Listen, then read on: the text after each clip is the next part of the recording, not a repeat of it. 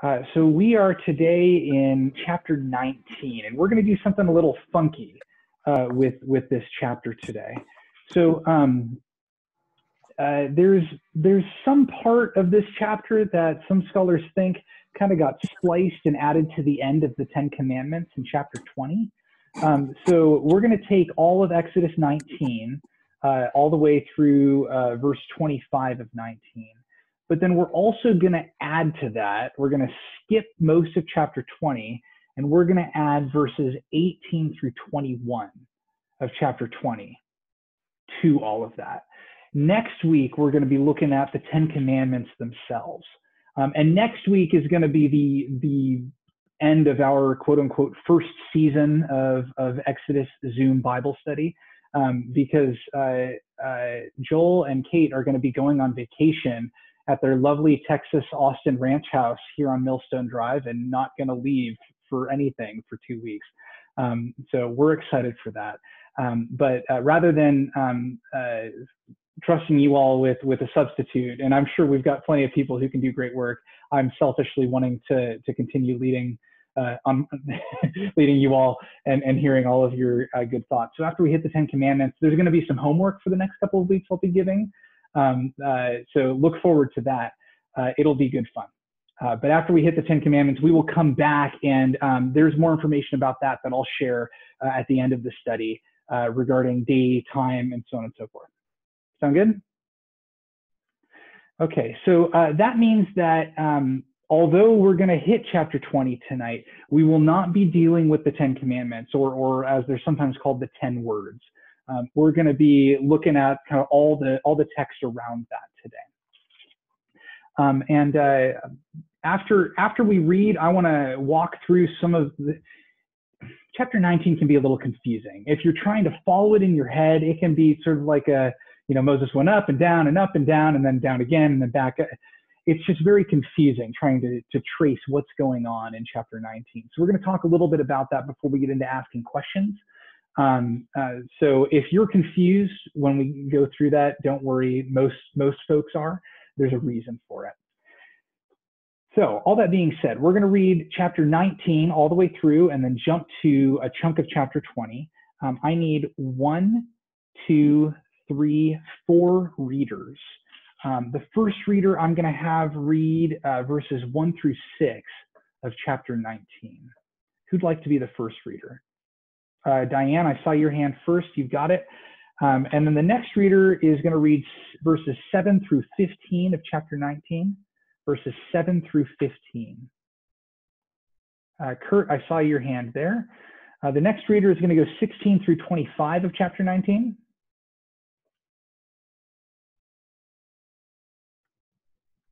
Gloria, I saw both Gloria's hands actually, I think. Gloria Dees was the first hand I saw, and then Gloria Munguia, if you'd be so kind as to read chapter 20, verse 18 through 21. Can you do that? Excellent. All right, we'll kick it off with Diane. You'll need to unmute and then let us know what translation you're reading from. Okay, I have I think it's the NIV. Cool. Trying to find for sure. Yeah, NIV. In the 3rd month after the Israelites left Egypt, on the very day they came to the desert of Sinai. After they set out from Rephidim, they entered the desert of Sinai, and Israel camped there in the desert in front of the mountain. Then Moses went up to God, and the Lord called to him from the mountain and said, "This is what you are to say to the house of Jacob, and what you are to tell the people of Israel. You yourselves have seen what I did to Egypt, and how I carried you on eagle's wings and brought you to myself. Now, if you obey me fully and keep my covenant, then out of all the nations you on the whole earth, then out of all the nations you will be my treasured possession. Although the whole earth is mine, you will be for me a kingdom of priests, and a holy nation. These are the words you are to speak to the Israelites. Thank you, Diane. And nice work with the word. Yeah. How do you really say that word? I think it's Rephidim. Okay. Some of these Hebrew Sorry. names are just they're not easy for us Westerners. All right, let's go to Kurt, and you've got 7 through 15. Let us know what translation you're using after you unmute.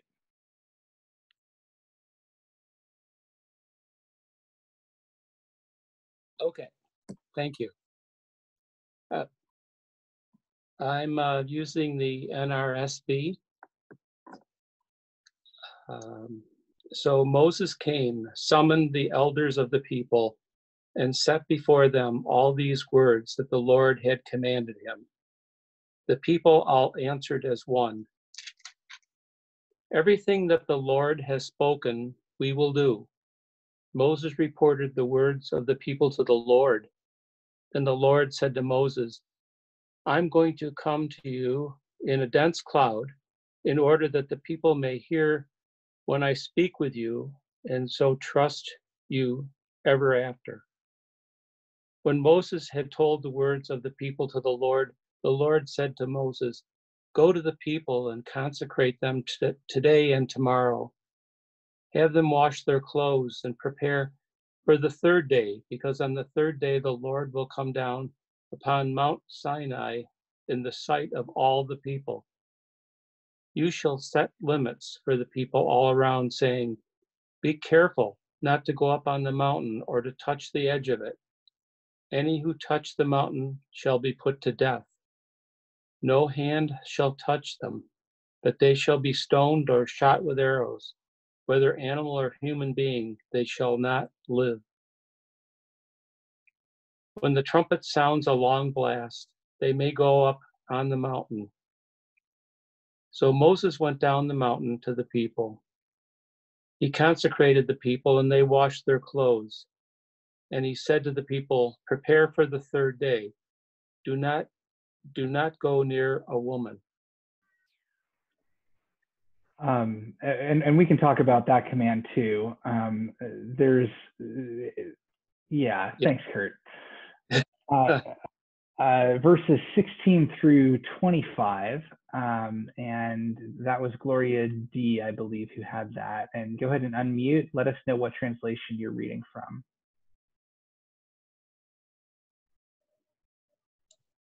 Okay, I have the NRSV. On the morning of the third day, there was thunder and lightning, as well as a thick cloud on the mountain, and a blast of a trumpet so loud that all the people who were in the camp trembled. Moses brought the people out of the camp to meet God. They took their stand at the foot of the mountain. Now Mount Sinai was wrapped in smoke, because the Lord had descended upon it in fire. The smoke went up like the smoke of a kiln, while the whole mountain shook violently. As the blast of the trumpet grew louder and louder, Moses would speak and God would answer him in thunder. When the Lord descended upon Mount Sinai to the top of the mountain, the Lord summoned Moses to the top of the mountain, and Moses went up. Then the Lord said to Moses, go down and warn the people not to break through to the Lord to look. Otherwise, many of them will perish. Even the priests who approach the Lord must consecrate themselves, or the Lord will break out against them. Moses said to the Lord, the people are not permitted to come up to Mount Sinai, for you yourself warned us, saying, set limits around the mountain and keep it holy. The Lord said to him, go down and come up, bringing Aaron with you. But do not let either the priests or the people break through to come up to the Lord. Otherwise, he will break out against them. So Moses went down to the people and told them. Thank you, Gloria. Well read. And Gloria Munguia, let's do chapter 20, verses 18 through 21. Go ahead and unmute and let us know what translation you're reading from. I'm reading from the Harper Collins Study Bible, and I'm interested. I had put a little dot by this, so I don't know why, but I'm going to read it. Chapter 8, verse 18. When all the people witnessed the thunder and lightning, the sound of the trumpet, and the mountain smoking, they were afraid and trembled and stood at a distance and said to Moses, "You speak to us, and we will listen, but do not let God speak to us, or we will die." Moses said to the people, "Do not be afraid, for God has come only to test you and to put the fear of him upon you, so that you do not sin." Then the people stood at a distance while Moses drew near to the thick darkness where God was. Is that as far as you asked me to read? That is perfect, Gloria. Well done. Did you remember why you put a dot by it? Probably because of the whole situation, the thunder and lightning and the people trembling. Mm-hmm. Yeah, it's a pretty... Sorry, what was that? I interrupted you. No, I'll have to think some more. I did this Bible study with Fred Morgan many years ago. So I'll have to do more thinking. Go ahead. Yeah, it's an awe-inspiring sight and an awe-inspiring experience to have the voice of God come to you. And this was I'm going to give a short presentation before we get more into the passage. But this, you can tell based on the number of different sort of ways of talking about this, that this was a very important experience for the people of Israel. It should be, right? It's where they get the law, and Moses, the lawgiver, is incredibly important to the Jewish people. Let me share my screen so that I can work with this, some of the stuff we get about the mountain of God here. So I mentioned beforehand that we see Moses kind of go up and down and up and down and up and down. And I want to kind of count the number of times God has Moses use the divine stairmaster here, because I think that it says something about how we've gotten some narratives knitted together. So did any of you catch where the first time that Moses goes up and down the mountain was? You can unmute and jump in. Brittany, I see you holding up 2 fingers. Is that verse 2, or is that 2 times that he goes up and down the mountain? Verse 2, I believe, is the first time he goes up. Okay, yeah. Verse 2, beginning of verse 3, Moses went up to God. Very good. Dave, I saw you holding up a number of fingers as well a second ago. Okay, never mind. Sarah, you're saying verse 7. Is that where that's where he came down? Oh man, it's like y'all have my notes here. Very good. Good. It's nice to be careful readers. Thank you for doing that. So we've got up and down, and those of you who may not have seen where he comes down in verse 7, well, he has to go and talk to the elders. The elders aren't up there with him because God explicitly said, only you, right? God says that several times. So then Moses comes down and talks with the elders. And we'll talk about that moment as well in a little bit. Okay, when was the next time Moses goes up? And Sarah, you're holding up 8. Verse 8. Mm-hmm. Moses brought their answer back to the Lord. That's right. Moses goes back up to God, speaking to him the words of the people. Maybe Moses needed an excuse to get away from the people because they were complaining again. I don't know. I think God probably heard them down there. But Moses brings those up. And then where does he go? Does he come back down? And if so, where? 14, Sarah says. Yeah, Moses went down from the mountain to the people. And then he goes up again you can see in verse 20, he goes up again. After the Lord has descended upon Mount Sinai, it says, God summons Moses up to the top of the mountain. Moses goes back up.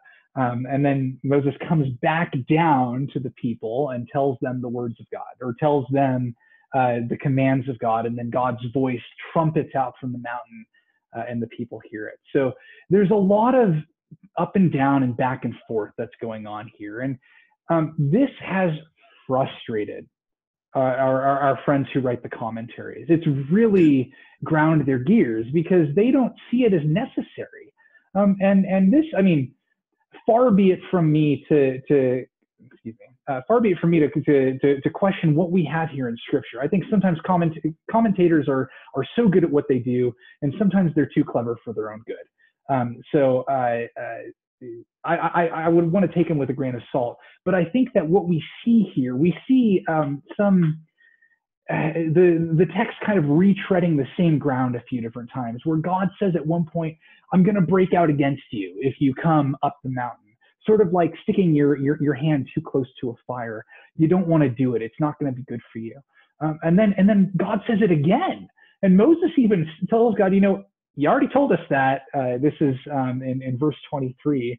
You yourself warned us, so you're saying it again. And this whole narrative kind of has the feel as if it was the recollection of several people that was brought together, woven together.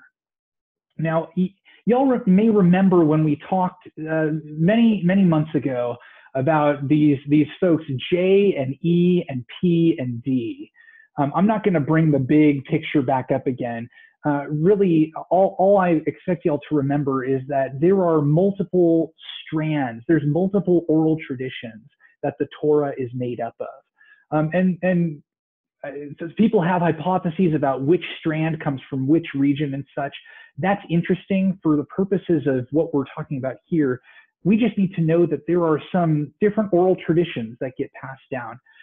And based on the number of interweavings that happen in this passage here, we can pretty safely assume that this passage happens in every single one of these oral traditions, or some version of this passage happens in every single one of the oral traditions.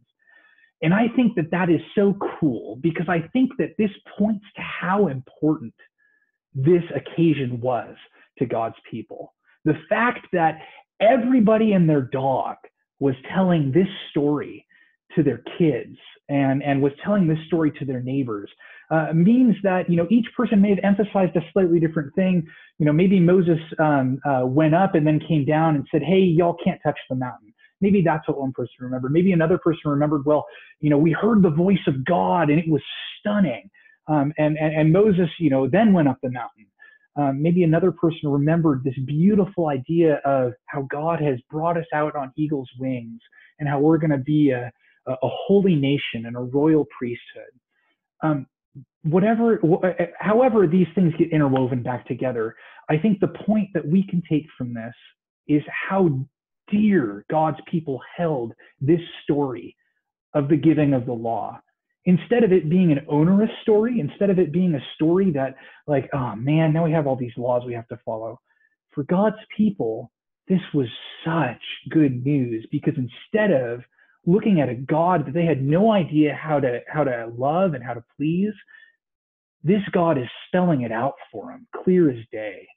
And that was something that was like, oh, now not only do we know the Lord, but we know what God expects of us.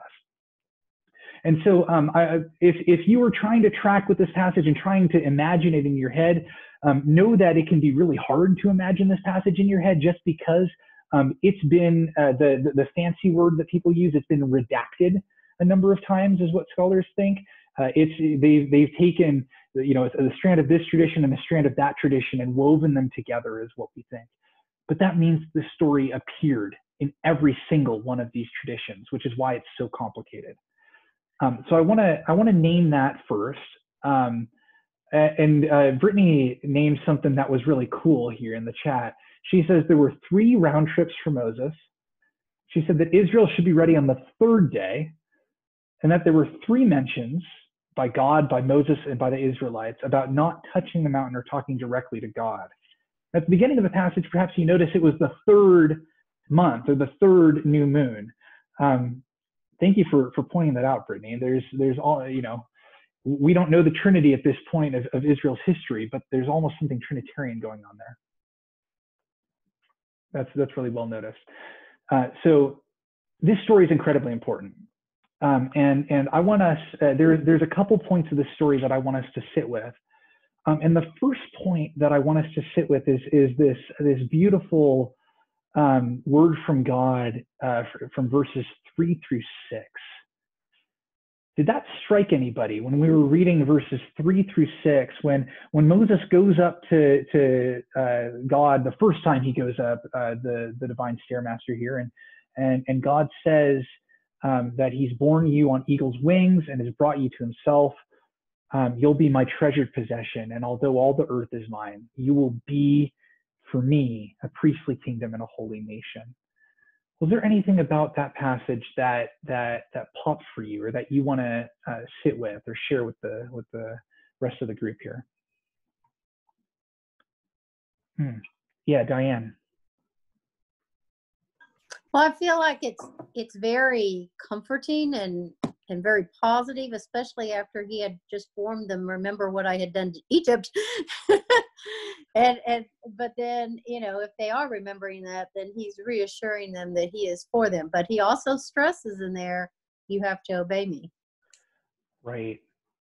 For this to happen. So it's not really an unconditional love. There are conditions to the love. Right. We're gonna there's this idea of a conditional versus an unconditional covenant. We're gonna get into that. I have the video I've got for tonight is all about that. Thank you for noticing that, Diane. Yeah, John and Gloria. I thought I may have been reading a little bit too much into it, or a little reading it a different way until Diane, right, and she was on the same track that I was on. It's, it sounds like a very upbeat and very promising kind of message, but it starts out with, remember what I did to the Egyptians, and if you obey me, then you'll have everything, but remember what I did to the Egyptians. So that's sort of how I read it, is like Diane. Good. Yes. Thank you, John. Gloria D., go ahead.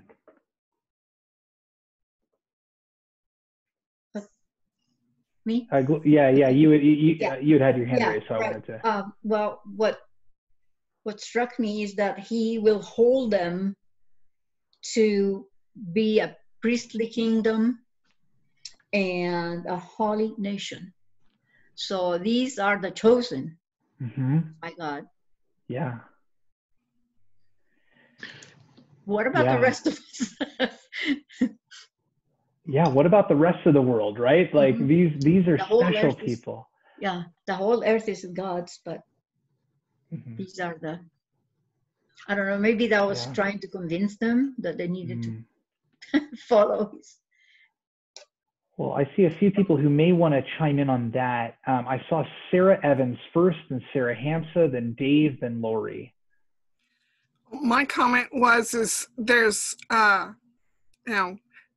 later on in the New Testament, we're called to be a holy priesthood, to be priests to one another. So this is the foreshadowing, shall we say, of what we are all called to be as Christians.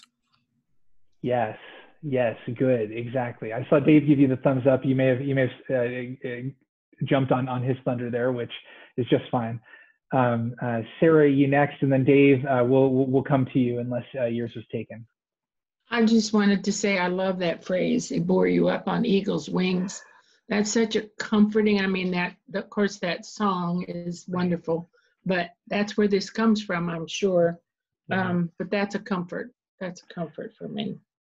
And those of you who've been on a walk to Emmaus may have recognized that we are the diakonia eagle's wings. I think we've merged with something, but we were the diakonia eagle's wings cluster from this passage. So thank you for noting that, Sarah. Dave, we'll come to you.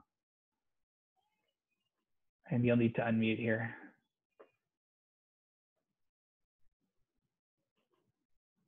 Oh, still can't hear you, brother. We'll need you to unmute. This, to me, is one of the most important passages here, and a commentary makes it very clear. If I may take a moment and just read a few sentences. It says, as the priesthood in Israel was to be the nation as a whole, so Israel should be to other nations.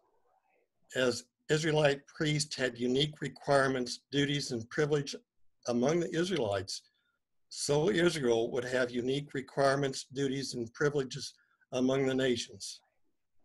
Now all who believe in Christ are the royal priesthood and a holy nation.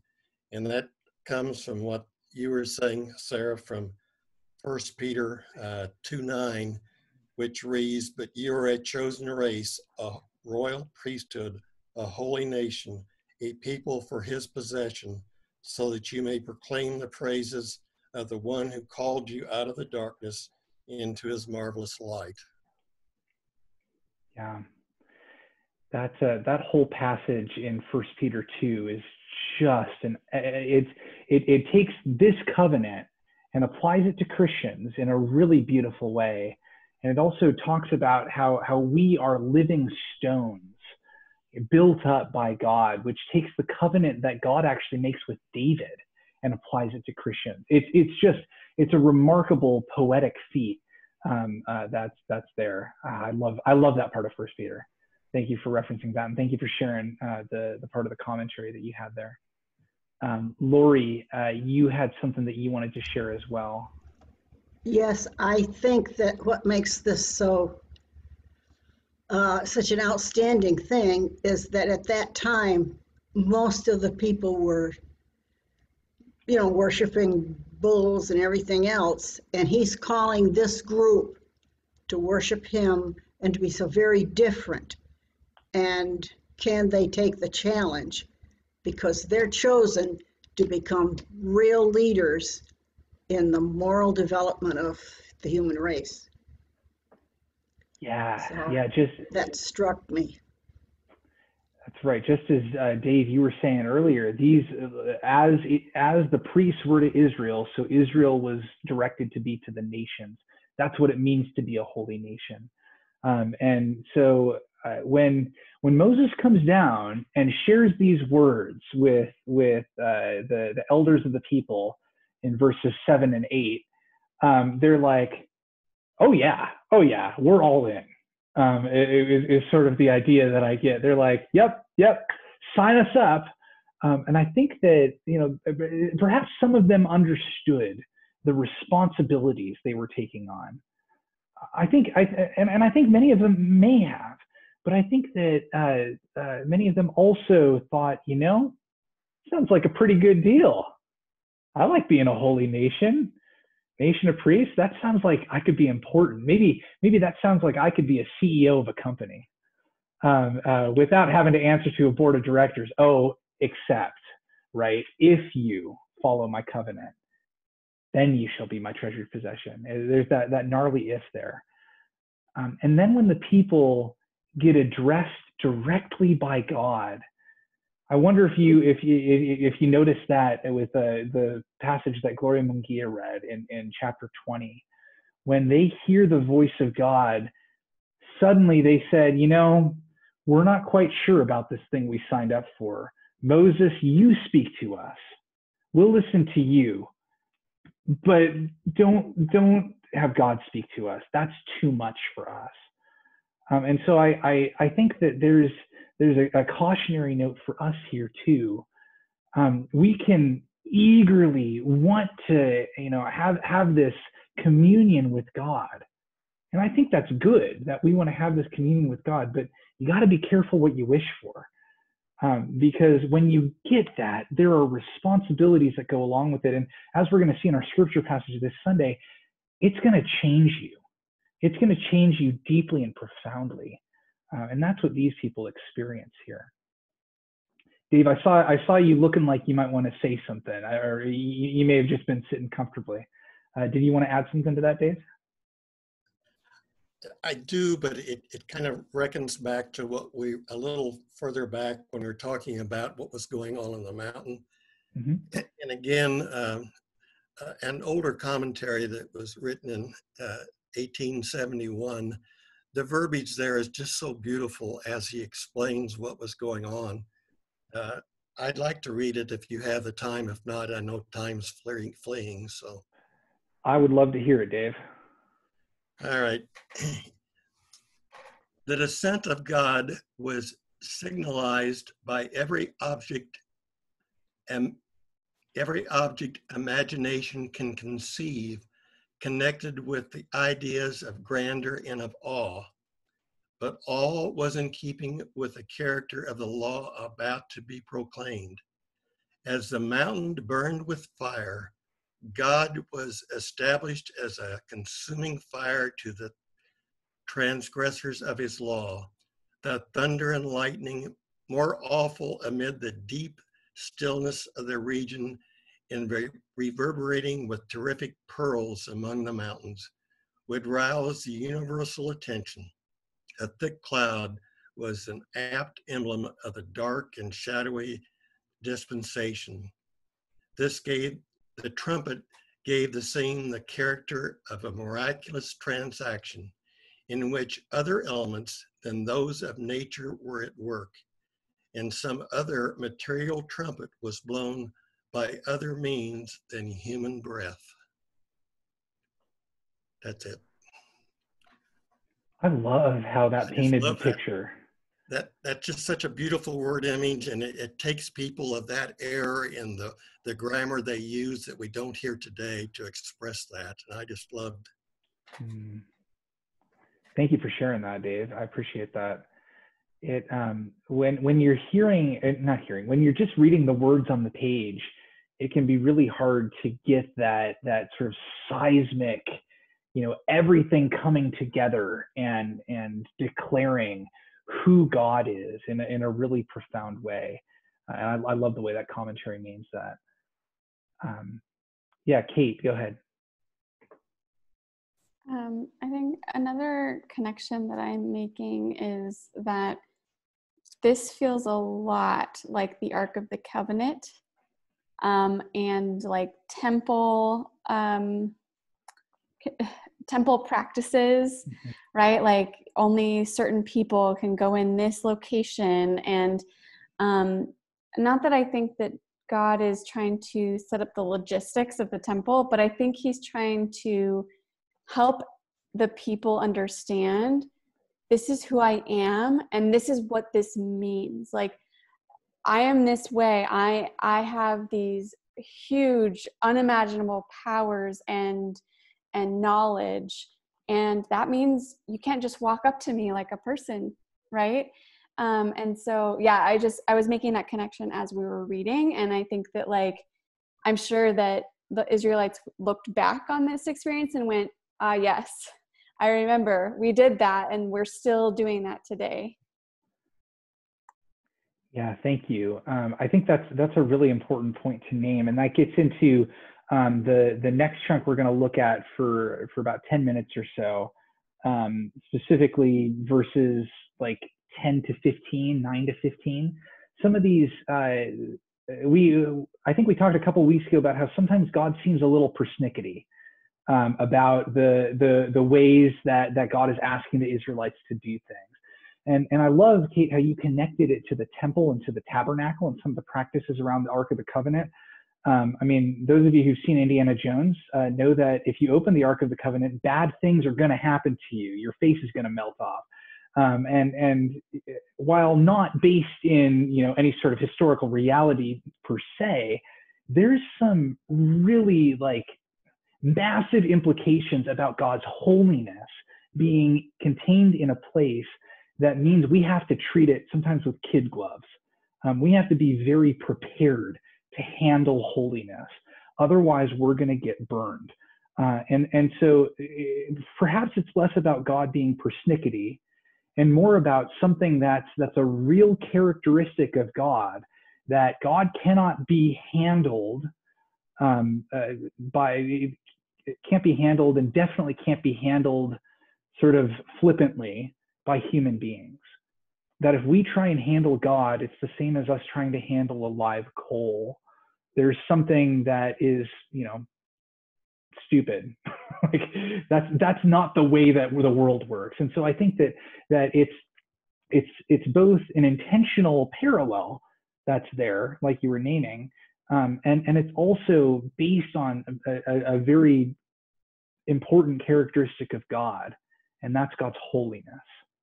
God's holiness means that God is completely other and completely foreign in some profound ways to us, that we can understand God to some degree through Jesus Christ, but ultimately the God that we serve, as it's put in the Chronicles of Narnia, when they're talking about Aslan, yeah, he's good. He's not safe, but he's good, and that's what our God's like. That's what it's like to be in the presence of holiness. Is we gotta do that carefully. So, looking at verses 10 through 15, or like the last chunk of 9 through 15, when Moses starts telling the people how to consecrate themselves, what to do, what not to do. I want to open it up to see if y'all had any thoughts on that, and give us an opportunity to talk about that a little bit. About maybe there's some severity to what Moses is asking of the people, and there's some specific assignments he gives to the people. What sort of thoughts do y'all have that you want to share on that?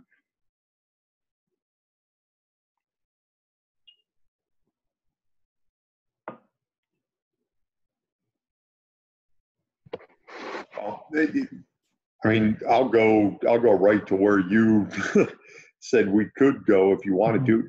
Yeah. What was the bit about on the third, be ready on the third day, don't go near a woman? Yeah. So Moses is he's addressing a community that's co-ed, but he's addressing strictly the men. At this point in history, women were thought of as possessions. And so Moses was telling the men, don't go near a woman, meaning don't have sex, basically.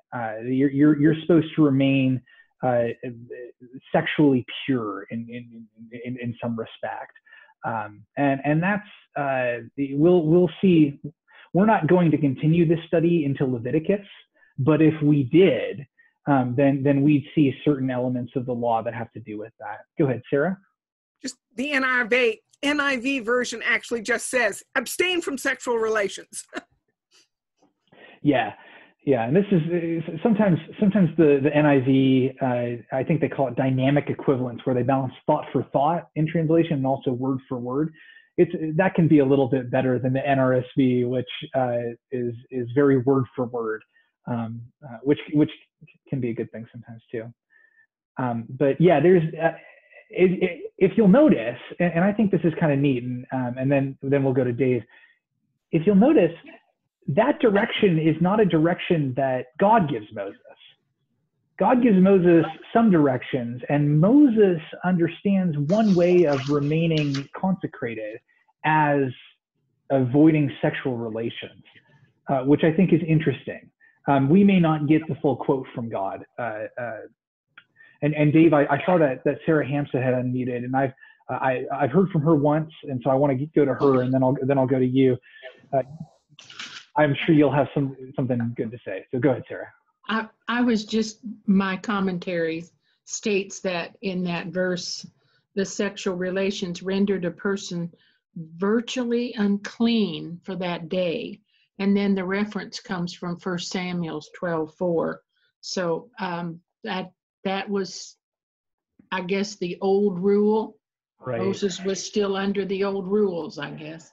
Well, and what's interesting too is that Moses hasn't gotten these laws yet that we know of. This is the Levitical law of ritual cleanliness that it's talking about there. So maybe he got a special revelation from God beforehand. Thank you for noting that, Sarah. We'll go to Dave, then we'll go down to Gloria Munguia. It would seem like if you take this text as a whole, this starting somewhere around 5 on down, in a way, are we not seeing more or less a formation of the Old Testament church? The church is now being formed, and this is how it is being formed. Is that not what we're seeing? I like that way of looking at it. I think that's exactly it. Is we're seeing the covenant that structures the nation of Israel, which is the church in the Old Testament. Yeah, you're absolutely right. And I think we're also seeing, to your point, some of the we're seeing the in a nutshell version of Leviticus. Maybe that's what you were suggesting there with what you're saying too. Gloria Munguia, we'll go to you, and then I want to share this video about covenants with you in a minute. And Gloria, I'll need you to unmute so we can hear you there. Going back to this, do not go near a woman. My study Bible says, and through the sexual act become ritually defiled for a day. Right. Right. Yeah, there's just for a day. Just for a day. And then it refers to Deuteronomy 23:10, which I haven't looked at yet. Yeah, I think that anything that has the sort of power that sex has over human beings, historically it's felt like it's needed to be regulated to some degree. And I think that's what we see with a number of the legal codes in Leviticus, is these are ways of taking something that has such power and putting it in a context where you can trust that it's going to be safe. And I think that's what we see over and over again with how God helps to direct the Israelites. Is God saying, instead of trying to grope blindly in the dark and figure out what's right and wrong, let me spell out for you a way of living. Let me spell out for you a way of living where you don't have to worry about getting yourself in trouble if you follow these commands. Now, we can get in trouble today by assuming that every single command that was given to the Israelites, all 600 of them, are going to apply in the exact same way to us today. And there's a lot of Bible interpretation that needs to happen in order to translate some of the ritual cleanliness codes to what we do today. And what we're not going to get into that right now, but suffice it to say, this was a way of life that gave the Israelites almost a life preserver to hang on to. This was something they rejoiced at getting, because now they're not guessing. They're not having to guess as to what's going to delight God. They know now.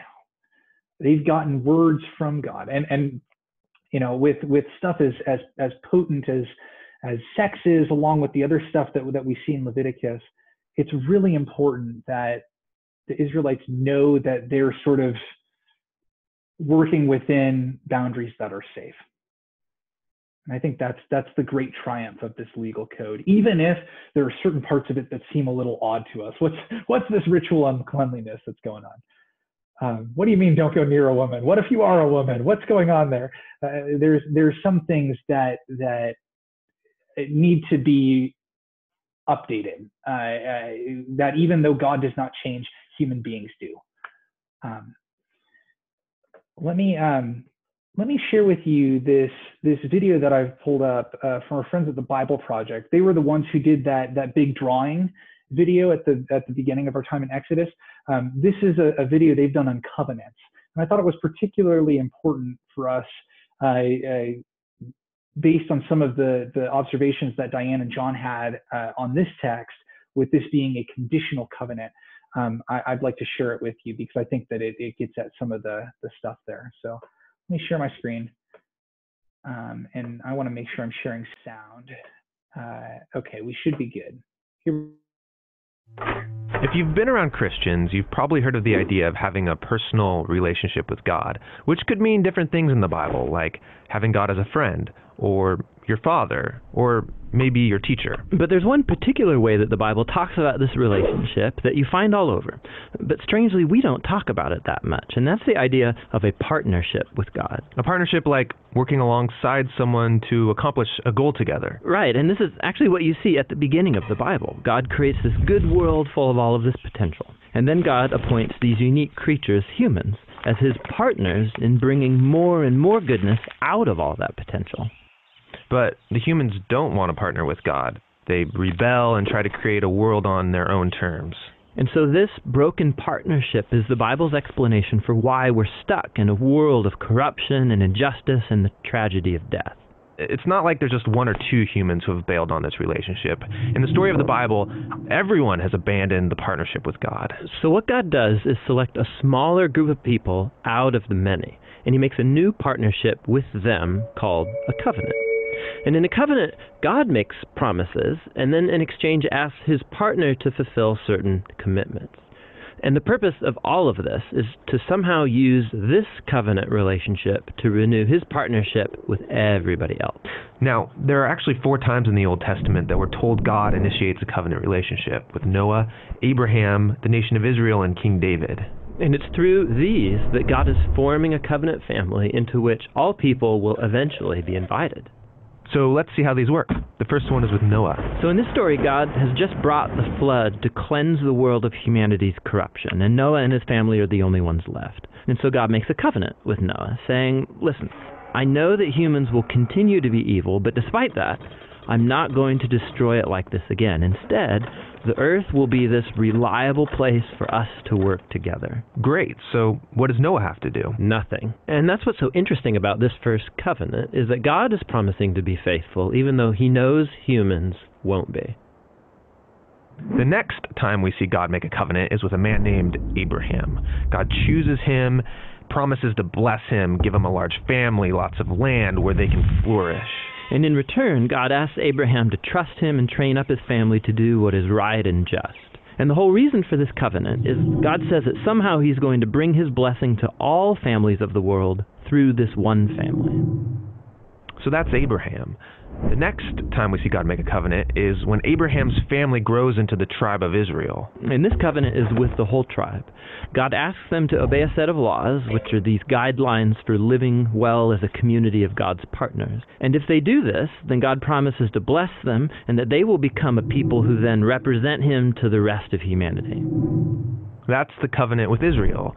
The last covenant is with King David. Yeah, the tribe of Israel has become this large nation ruled by David. And God asked David and his descendants to partner with him by leading Israel in obeying the laws and doing what is right and just. And God promises that one day, one of David's sons will come and extend God's kingdom of peace and blessing over all the nations. So those are the 4 covenants that God makes in order to restore his partnership with the whole world. But here's what happens. Israel breaks the covenant. They worship other gods, they allow horrible injustice, and so they lose their land and are forced off into exile. So it seems hopeless. But during this time, Israel's prophets talked about a day when God would restore these covenants in spite of Israel's failure, somehow. Yeah, they called it the New Covenant. And this is actually what's so interesting about Jesus, is that he's introduced into this story as the one who fulfills all of these covenant relationships. We're told that he's from the family of Abraham, and so he will bring the blessings of that family to the whole world. We're told that he's the faithful Israelite who is able to truly obey the law. And we're told that he's the king from the line of David, and so he goes about extending God's kingdom of justice and peace to all. And that's really remarkable for one guy. Yeah, and what it highlights is perhaps the most surprising claim of all made about this man, that Jesus is no mere human, but rather God become human. And God did this in order to be that faithful covenant partner that we are all made to be, but have failed to be. And so through Jesus, God has opened up a way for anyone to be in a renewed partnership with him. So Jesus calls people to follow him and become part of this new covenant family. And despite their failures, Jesus is committed to making them into partners who are becoming more and more faithful. The story of the Bible ends with a vision of a fully renewed world, full of goodness and peace. And there's this renewed humanity there, partnering together with God to expand the goodness of his creation. And so the end of the Bible story is really a new beginning. Hey,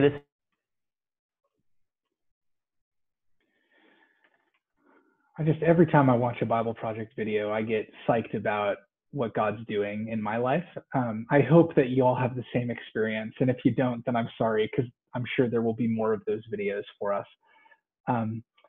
The idea of the covenant and of Jesus being the one who keeps it, finally. Jesus is the true mediator who hears the voice of God spoken to him and then speaks God's truth and God's promises to us. Moses was good at what he did, but Moses was not the true mediator to be able to go between the people and God, and he's ultimately going to fail at it, and does fail at it. Jesus does not, and that's really good news for us. Any final thoughts about this chunk of scripture before we close out for the evening?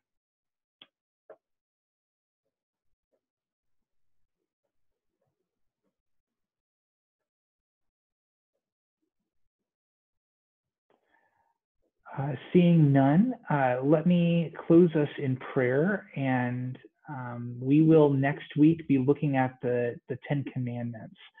And we're going to try and give them all equal time. That's probably not going to happen, but we're going to do our best. Let me close us in prayer. Gracious God, thank you so much for giving us your word. Thank you for speaking to us, and thank you for understanding our humanity and giving us a mediator so that we can tolerate you speaking to us.